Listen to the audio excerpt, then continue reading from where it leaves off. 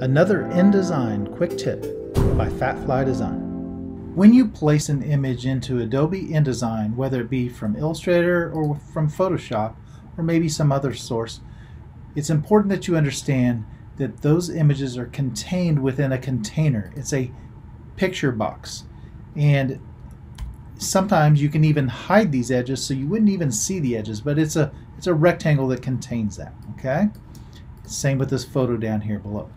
So as you're editing your images in InDesign and manipulating them, you need to know whether you're working on the container, the content, or both the container and the contents. So what do I mean when I talk about that? Okay, so let's go down here to this photograph first. I've placed this image. It was originally created in Photoshop and then placed into InDesign. It's held within the square container. And if I simply click on the image, avoiding the center, just click on the image, I have now selected the container and the contents, meaning if I click and drag, both the contents and that container move with it. Okay?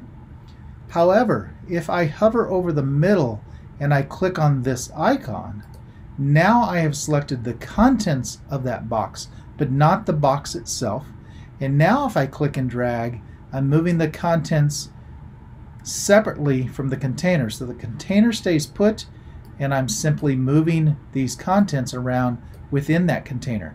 I can even crop my image this way and make it so I can't even see it. I'm going to undo this. So one more undo. There we go. We're back to the way it started. So if I click on my box, now click and drag, it's container and contents. If I click on the center icon, now I'm working with the contents only.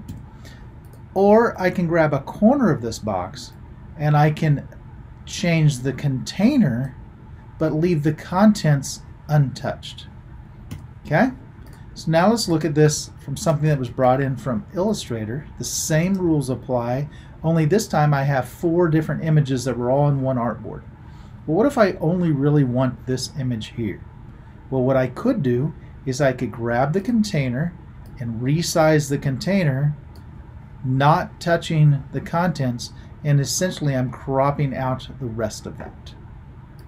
Okay, it's all still out here. I've just changed the container, but not the contents. Okay, if I want to work with the contents, I hover over the center, click once. Now I'm working on the contents, and I can rearrange those. Okay. If I want to manipulate both the container and the contents, like resize them, I'll click on here once.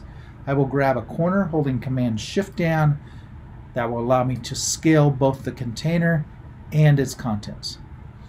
It takes a little while for beginners to get used to all the different places to click and what keys to hold down, but I would guess after just a few minutes of playing with this, you'll get the hang of it.